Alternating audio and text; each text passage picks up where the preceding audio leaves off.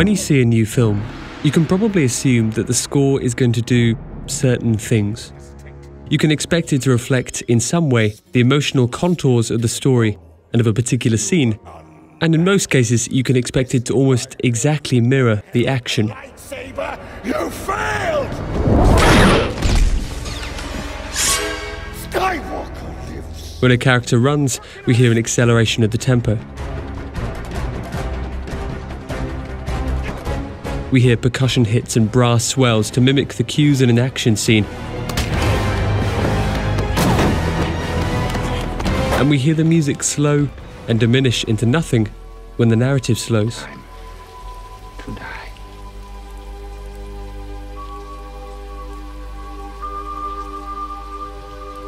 This is why Joe Hisaishi's approach to writing music for Hayao Miyazaki's films is so unique.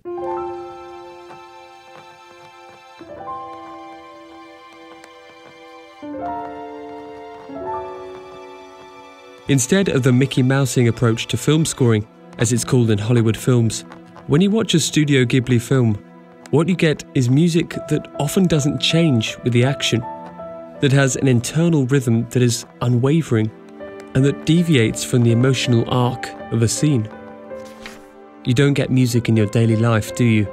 Even in a movie, it's unnatural to have music. I always feel it's unnatural, but I want to make it not unnatural, to construct reality in another sense. This approach to film scoring by Hisaishi is born out of the artistic and theatrical culture of Japan. In traditional Japanese theatre, gebikan, or the dramatic musical accompaniment, involves the use of recurring pieces of music that serve as a commentary on the narrative, characters and events, instead of mimicking the action. As a natural extension of this idea, Japanese film composers write the music for the film long before the final cut is complete, creating what's called an image album, a collection of pieces inspired by ideas, drawings, and key words given to the composer by the director. This way, not only does it enable a composer to create a genuine artistic response to the story, it also allows the music to feed back into the film itself, inspiring narrative, emotional, and artistic decisions taken by the director. The result of all of this is a feeling that instead of the music just accompanying the film, the music is serving as a reflection on the psychological and emotional states of the characters. Take Spirited Away. The music in the film is built around a single theme, Chihiro or Sen's theme. Although it's the central idea in the score, it is only heard 4 times in the film, appearing twice at key moments in the middle act, once at the very beginning and a final time at the end, framing the story. What's remarkable about its third rendition, when Chihiro decides to save Haku by embarking upon a journey that she won't return from, is that the music almost completely contradicts the narrative.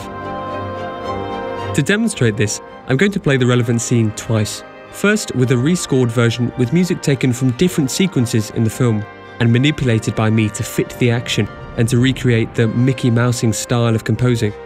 Then I'll play the scene again with the original score. Let's see what you think. I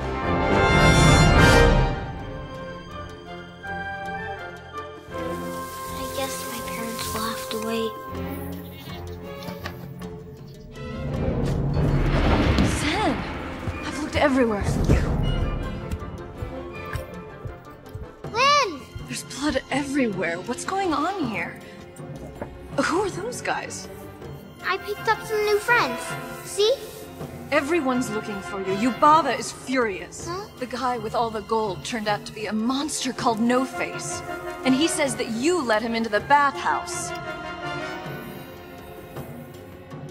I did let him in. Are you serious? Yeah, I thought he was a customer. What? He's a monster. He's already swallowed 3 people. Found it! Here it is, Sen. Hey, we're busy, Boilerman. You can use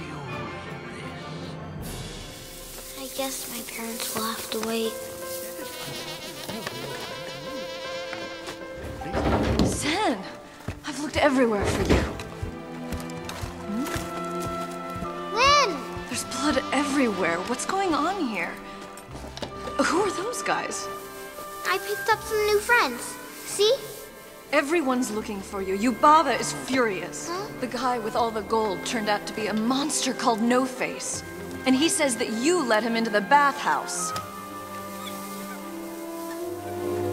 I did let him in. Are you serious? Yeah, I thought he was a customer. What? He's a monster. He's already swallowed 3 people. Found it! Here it is, then. Hey. I hope you'll agree that Hisaishi and Miyazaki's version is far better. Although it might go against what we expect, or what we've been taught to expect, his approach gives a fundamentally more nuanced take on Chihiro's emotional state. She is learning to change, to shed her egocentric worldview, and to give something of herself in order to save the ones she loves, whether that's Haku or her parents. The music reflects her inner state, an inner state of the film, a state that changes subtly over time, that exists beyond the frantic world that we see in front of our eyes. What's extraordinary about Hisaishi's music, which is also the thing that brings Miyazaki's films to life, is not just its ability to resist cliché, but perhaps more importantly, its ability to stay true to a singular artistic vision, to stay true to the thing that began it all. Imagination.